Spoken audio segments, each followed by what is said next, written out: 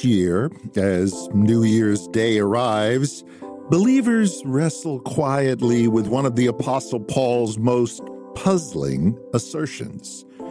One thing I do, forgetting what lies behind and straining forward to what lies ahead, I press on toward the goal.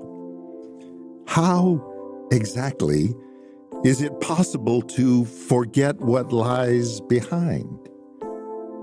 The year just lived was full of slights and insults. They fester unforgettably each time that face or name appears. The year just passed brought wounds, both planned and unintentional. Can willing it remove the evidence of scars? The year gone by saw failures, ours and others, whose effects cannot be trimmed by noting January 1. Will the famed power of positive thinking erase the pain of choices we or others made? We only can forget what we've forgiven, done by us or done by others.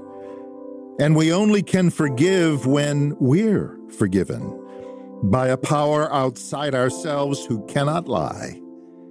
God never changes or casts a shifting shadow.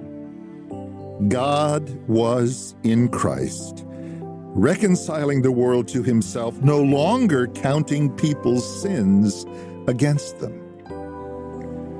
What God forgets, we safely can forget.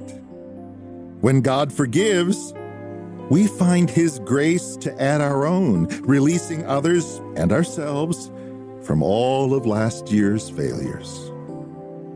Grace doesn't simply turn the page. It sees, acknowledges, forgives, and gradually forgets. The year ahead will help us practice our forgetting. So stay in grace.